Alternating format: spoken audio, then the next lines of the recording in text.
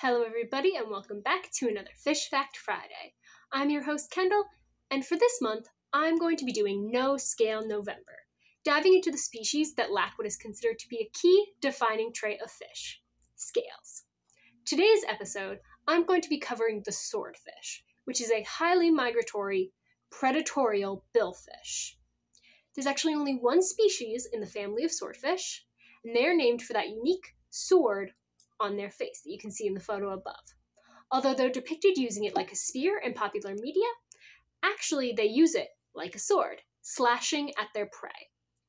And though they are scaleless as adults, these fish do have scales as juveniles, but by the time they're about 5 to 6 years old, 3 meters long, they've lost all of their scales and their teeth as well. Thanks for watching. Do you have a fish you'd like to hear more about? Comment it down below. Don't forget to like, subscribe, and keep on swimming.